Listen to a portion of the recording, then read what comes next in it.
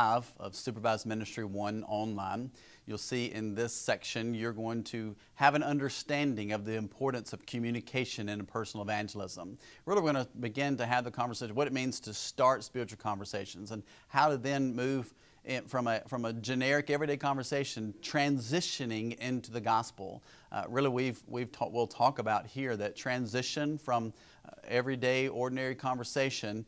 One of the most difficult points in sharing the gospel is then transitioning to presenting the gospel. So we'll consider that here, and you'll find slides that are provided for you. We'll then examine 2 types of faith stories. Really, what we're talking about here is using your testimony, and there's slides that are provided for you where you begin to consider and making sure that you can put in words your own testimony. In fact, we want you here, you'll see that one of the expectations is develop your personal website testimony. This will be uploaded to a link that will be provided there. You find the information in the one-on-one evangelism kit.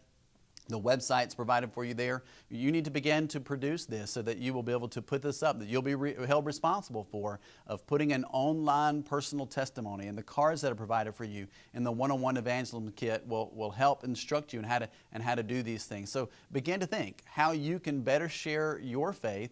And in a conversation, if you leave someone with one of these one-on-one cards, a follow-up card, they can then go online and continue to read your story. So think of this and follow the instructions online in sharing the gospel and sharing your personal testimony. Finally, you also see that there's a sermon that you need to view here in this unit, where again, we just continue to consider how we share our testimony, how we share the gospel with a lost and dying world. God bless.